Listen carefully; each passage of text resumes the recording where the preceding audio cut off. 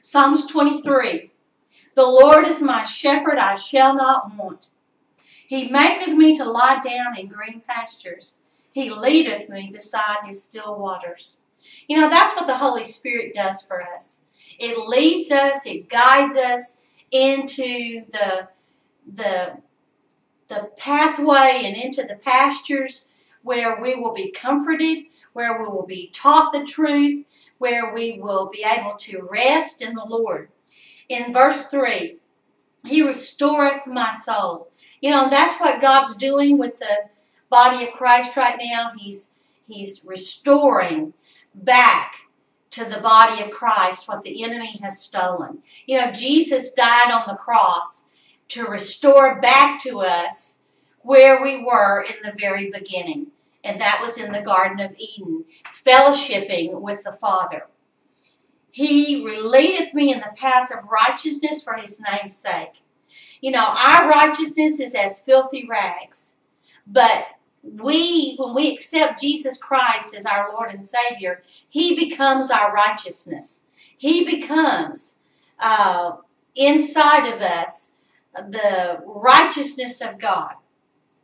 Yea, though I walk through the valley of the shadow of death, I will fear no evil. For thou art with me, thy rod and thy staff, they comfort me. You know, the Word of God is comforting. The Word of God is hope. The Word of God is encouraging to us. Verse 5, Thou preparest a table before me in the very presence of my enemies. Thou anointest my head with oil, and my cup runneth over. You know, I could do 3 messages just on that one verse right there. You know, the presence of the Lord, when we sit down at the table with the Lord, then our enemies are under our feet.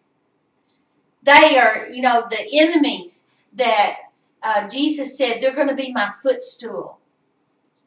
And that's, again, what He did on the cross for us. He prepares a way for us to come and have fellowship with the Father. And that is so beautiful. And He provides a feast for us. He provides abundance for us. And it says here, He's going to anoint my head. Well, who is my head? My head is Jesus Christ. And that's what God did. God anointed and raised up Jesus Christ from the dead through His Holy Spirit, through the power of God. And that's what He does for us. He raises us up and He sits us on the right hand of the Lord.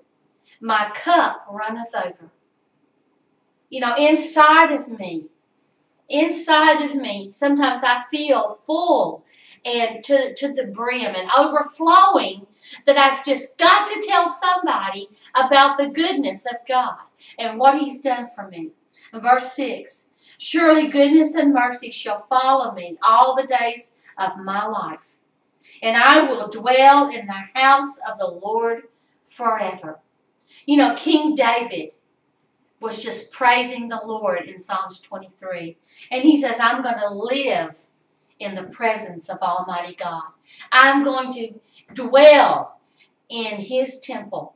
You know, and we are the temple. Our bodies are the temple of the Holy Spirit. And so we never have to leave the presence of God. Isn't that beautiful? Psalms 23. Thank you for viewing.